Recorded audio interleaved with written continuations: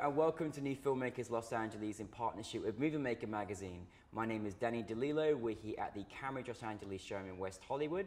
I'm here with Naledi Jackson with her movie, The Drop-In. Let's take a look at the clip.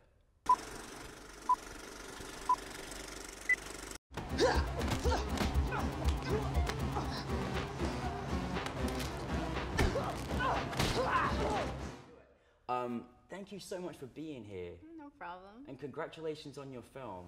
Thank you. Really enjoyed it, but there are some of the audience members that haven't seen it. So tell us a brief synopsis of your film. So, The Drop-In's about an appointment at a quiet hair salon in Toronto. That becomes a confrontation between the stylist and the drop-in client, which then escalates into a full-blown kung fu showdown.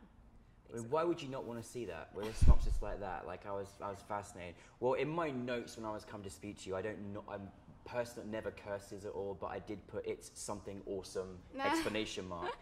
It was brilliant. Such a great story, and I love that you took like something like a hair salon, and then behind closed doors there's this amazing kung fu situation going on, which you just don't expect. Yeah. Now, obviously, you wrote and directed this. Where did the inspiration come from you writing the story? Well, a couple of things. First of all, it was a proof of concept for a feature that I had written quite a while ago, which I was looking to make, but I couldn't get the confidence of any producers because I had never directed anything martial arts related. So wow, it's your first. Wow, that's amazing. Yeah, so there was this grant called the Harold Greenberg Fund in Canada, which I applied for and subsequently won. So that allowed me to do this proof of concept, but then it just turned into a completely different thing and became its own short in itself and kind of quite different from the original project. So that's really the genesis of it. I mean, as I was writing it, there was other things that inspired me, like it has themes of immigration in it, and I was looking at my own family history. You know, my mother came from apartheid era South Africa to Canada. And even though Canada is a very safe country, a safe space, I think she still carried a lot of inner conflict about severing herself from her homeland. So I wanted to use genre filmmaking to kind of explore those kind of vulnerabilities with immigration. And and just do that in a way that's not usually done. Totally not, and that was it's a wonderful way to explore as well. And what you had the audience in absolute shock because you had two fantastic actresses who were brilliant, and then everyone was just thinking that they were these highly skilled, multi-award-winning martial artists, and that was the first time they'd done it, and yet they were brilliant. How was the casting process for you, and what was their reaction to being involved in a film that was this exciting and doing martial arts? Must have been fun for you guys. Yeah, I mean, it was a learning curve for all of us. I had worked with Olunike, who plays Grace, who's the agent who comes to the salon, the drop-in client, basically. Yeah, she's brilliant. So I had already worked with her before on a previous short, and I knew that she was very adaptable, so I could basically throw her in any situation, and she could adapt to that. Muna, who plays Joelle, the hairstylist, was actually had a leading role on a popular Canadian Victorian series called Murdoch Mysteries. So this was a very far departure piece for her, from what she's used to, but she was just like, she was gung-ho. I pitched her the story, and I was like, look, it's going to be really tough. I'm going to have to train you guys from 0 to 100. Are you in? And they were both in. But I really couldn't have done it without my stunt team. So I was very fortunate to work with a stunt coordinator called Paul Rapofsky. So I don't know if you've seen Scott Pilgrim. Okay, so he did that. And that amazing huge film. And he was very active in like the Hong Kong film scene in the 80s. So he's like an OG with this stuff. So he paired me with some amazing men Jason Gosby, Eric Daniels, and Dennis LaFond. And so that was my core team of people. And so just every weekend and multiple times a week, we'd work with Olunike and Muna, just training them in martial arts basics, and then just like escalating it and escalating it and escalating it until it came time to shoot. Because yeah, there was a lot.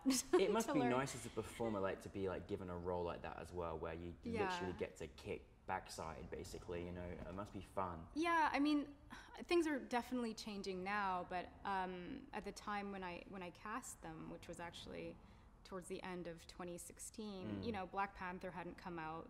There weren't very many Black women on screen given these kinds of roles, and Olunike is a bit older, so you know, people are very quick to throw action roles at people in their 20s, less so people in their late 30s or 40s. But I knew that she could do it, so it's like, let's just see how it goes. No, but that's good. But also in respect to that as well, like there is such, you know, it's great to be able to see, you know, many people from all over the world, you know, being showcased in the moving image, and we are in a great change in time right now, and it was wonderful to see, you know, and you know, you are the future of the industry, so it's great that we are, you know, getting to celebrate you, and you're showing these amazing talented people, and then emerging their talent into a whole new entity in martial arts, which I think is a great extension of that person as a performer as well. It's a great opportunity you gave them.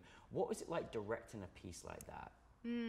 Well, I mean, the piece is 13 minutes, Yeah. so the bulk of it is the lead up to the fight. Yeah. So just building that tension and just, it was basic drama directing, which was fine, and requires a lot of sensitivity and, you know, understanding both actors' process.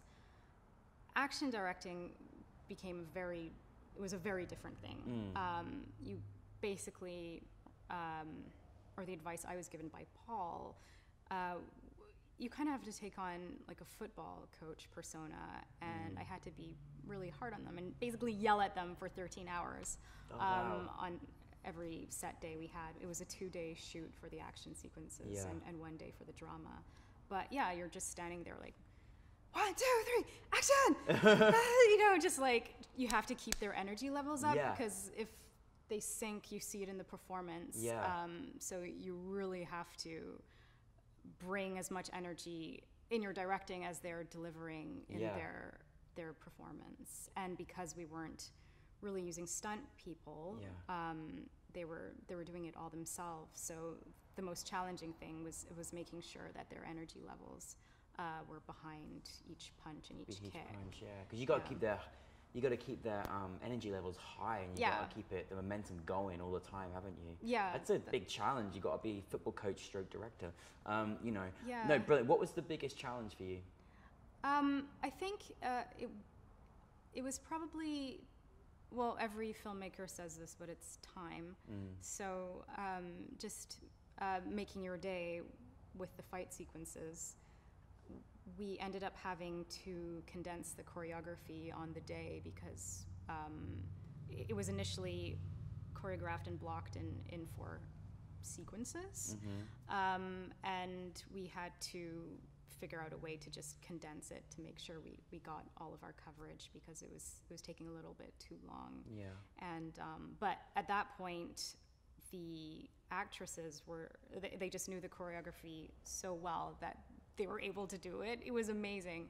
And also having our stunt team there to guide that through helped that happen. But that was a huge, that was something that was quite troubling. Yeah, I'm sure. And also we had one phenomenal stunt woman for 2 things, the table smash and a really hard landing. Otherwise, the actresses did all the fighting. But Dejan, it was her first time doing stunt work when she did the table smash. And we had just 1 table rigged for the smash. Oh, so no pressure. Yeah. She had to get it and yeah, everything just had to work out perfectly. Otherwise, that critical point in the fight just wouldn't work. So we're like, the whole crew was just like waiting with bated breath for her to do the stunt. And bless her heart, she just nailed it, and everybody was cheering. It was fantastic. But that was a bit that was a bit close. Well, from a writing perspective, like. I mean, I thoroughly enjoyed watching it. I have to admit, you shocked me. I thought she's going there for a great haircut. I thought she'd come out, be pretty happy, and off she goes. But you just completely turned things upside down, and it was great because the audience almost had the same response, like, what? Like, what's going on? This is amazing.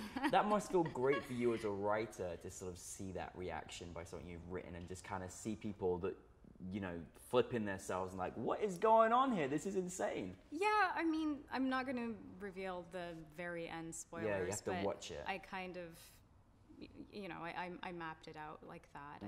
I wanted people to really sit in the drama as long as they could before all hell broke loose. Yeah, well, it worked. That's all I'm saying. It definitely worked. Yeah, and so much of that, you know, surrounding yourself with the best people, like my director of photography, Jackson Parrell. Yeah, brilliant. Like the way he set up or helped me set up the shot for that transition from her sitting in the chair to launching into the fight, like that wasn't in anything that I storyboarded. Like we came up with it on the fly, but it just worked so well and got everybody, you know, like, that's happening now, you know? But I think the one really great thing, well, many great things you've done, but the one great thing I think is so great is independent filmmaker creating this, you know, pushing yourself with new entities of genres. I think that's always so wonderful when you're like, I haven't done this and I'm going to give this a go.